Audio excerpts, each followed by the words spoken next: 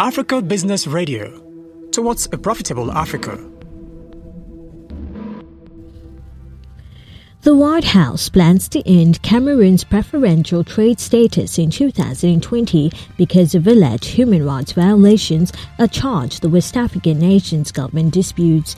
U.S. President Donald Trump announced his decision in a written message in Congress, saying Cameroon's government engages in gross violations of internationally recognized human rights, including extrajudicial killings, arbitrary and unlawful detention, and torture.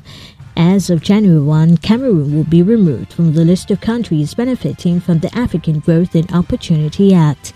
The 2000 law aims to stimulate U.S. trade and investment in sub-Saharan Africa and bolster economic growth in the region, primarily by enabling participating countries to market goods to the United States duty-free. Cameroon was among 39 countries participating as of last January.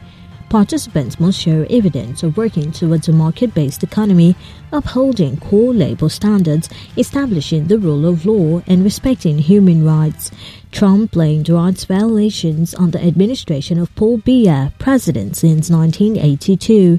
Cameroon's Information Minister Rene Emmanuel defended the government, saying they think Cameroon is certainly one of the countries in Africa that has done a lot in terms of democracy, in terms of promoting liberties.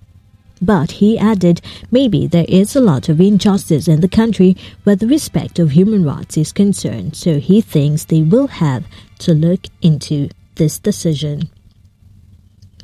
Up next, foreign news.